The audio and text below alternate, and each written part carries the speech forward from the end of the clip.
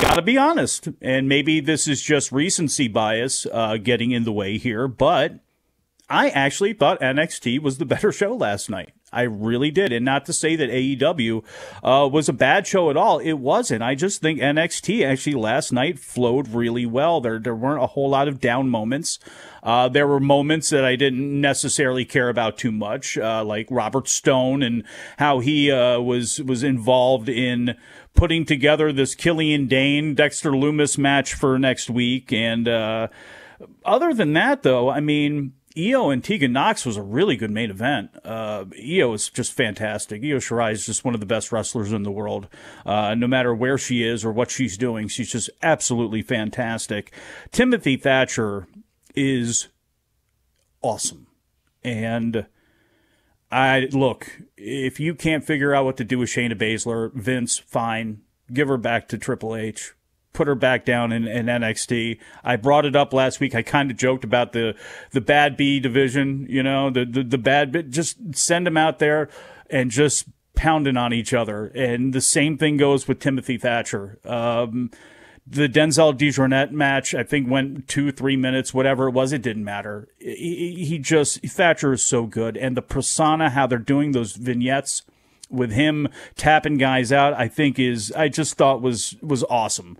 And, you know, I think you have, maybe they do. I don't pay attention to the shop zone or whatever it's called all that much, but I can see a Timothy Thatcher t-shirt with, you better get some ice on that. You know, get some ice on that, I think is on a t-shirt, you know, and God knows, because it's pro wrestling and it's WWE, it will be the ugliest black shirt possible that they'll come up with, an awful design on it. But, you know, as a catchphrase to be on a shirt, I think it's awesome.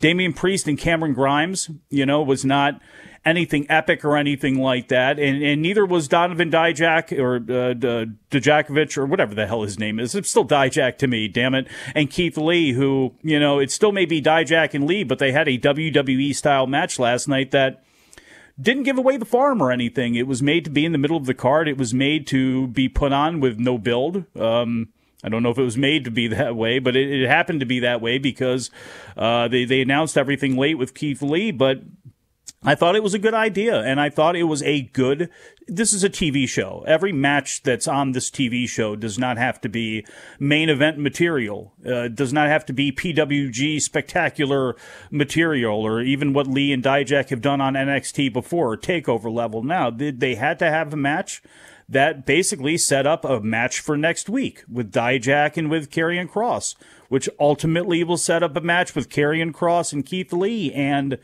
you know, that sort of stuff, even more than any sort of dramatics that you can use with Scarlett Bordeaux and, you know, all that stuff. You know, aesthetically, it looks great when it happens, but, you know, I don't even need any of that. I thought they built up the match, you know, with the backstage deal with those two, and throughout the night, I thought they did a solid job with that. So I thought it was a really good night for NXT. And, of course, there was the Indy Hartwell, Shotzi Blackheart thing, which, again, I'm not in love with that because I'm not in love with the whole Robert Stone thing and the whole Aaliyah deal and the feud with Shotzi. But, hey, you know, if that's the worst thing that happened on his show, you know, your night was pretty good. So I thought everything flowed really well, too. And, you know, also as well, too, the Phantasma team, I thought that vignette was awesome as well, too. And when you have Phantasma, Santos Escobar, when you have Carrillo, when you have Hector Garza, when you have Andrade, you know, there has not been an American company,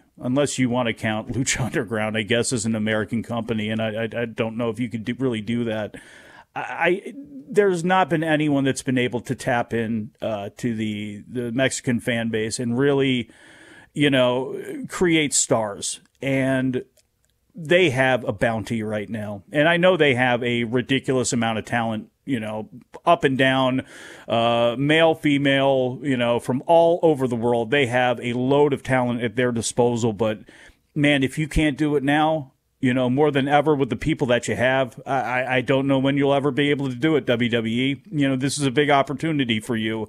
And boy, the talent's there, and they are glossy, and they look good. And Phantasma, if given the opportunity with the way he speaks English, and I know that's, terrible, but hey, that's the way it goes. In most other wrestling companies, you can get a character over, you can use managers, there's things you can do. You never had to be reliant on your verbal skills, but in WWE, for 30 years, that's been the most important thing is how you are out there. And, without a manager, a lot of these guys who are Spanish first, as far as their language goes, always have suffered. Well, now you have Phantasma right there. You have Santos Escobar right there.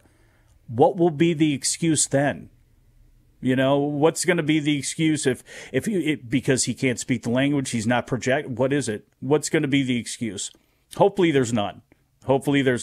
And these guys continue to get over. I know